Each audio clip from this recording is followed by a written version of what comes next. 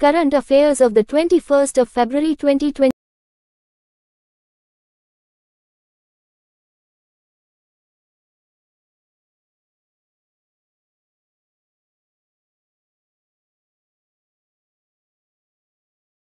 Maharashtra government extends 10% reservation to Marathas.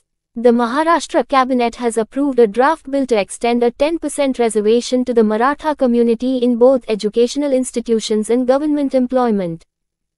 Chandigarh unveils North India's first pizza ATM. CITCO, Chandigarh Industrial and Tourism Development Corporation, introduces a pizza maker near Sukhna Lake, producing hot pizzas in 3 minutes, a first in North India. Senior Supreme Court advocate Fali S. Nariman passes away at 95. Renowned constitutional jurist and senior Supreme Court advocate Fali S. Nariman passed away at the age of 95 in New Delhi. Reliance Industries, Tata Power, Adani Power, and Vedanta Limited, private investment in India's nuclear energy sector.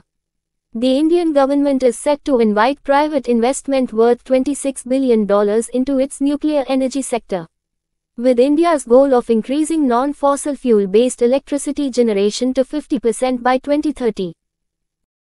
8-year-old from Singapore beats Polish Grandmaster.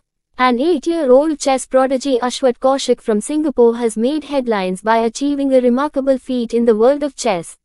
In a gripping 3-hour game at Switzerland's Bergdorfer Stuttgart Open, Ashwat Kaushik emerged victorious against the seasoned Polish Grandmaster Jacek Stopa, securing his place in history as the youngest chess player to defeat a grandmaster.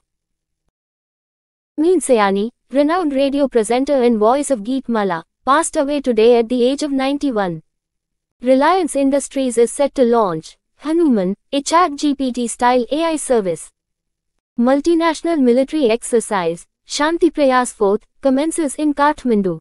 Fintech startup, Paymart, partners with 5 Indian banks for virtual ATM service.